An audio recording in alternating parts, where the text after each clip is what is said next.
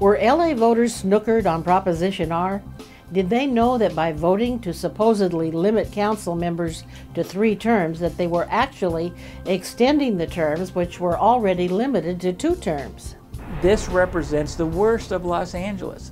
There is so much corruption involved in this, and there's so much misleading information and smoke and mirrors and special interest groups.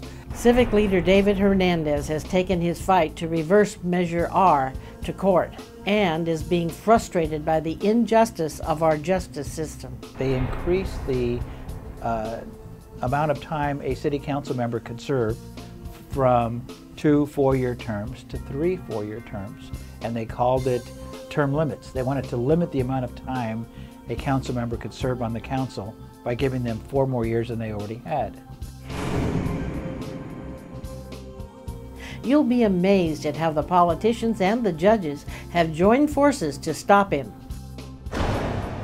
Be sure to watch all of the segments by clicking on the link below. Full disclosure, the news behind the news.